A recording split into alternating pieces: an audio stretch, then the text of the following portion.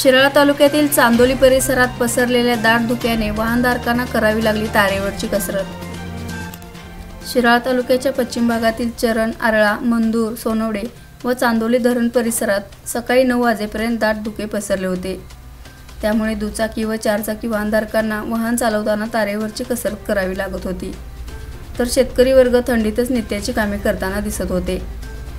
शेडगेवाडी चांदोली जाणाऱ्या मुख्य मार्गावर वाहनधारक दिवसा गाडीच्या लाईट सुरू करून धुक्यातून मार्ग काढताना दिसत होते, तर काही ठिकाणी बारीक पावसासारखे दवबिंदू देखील पडत होते। एकूणच परिसरात गेल्या 3 दिवसापासून थंडीचे प्रमाण वाढताना दिसत आहे।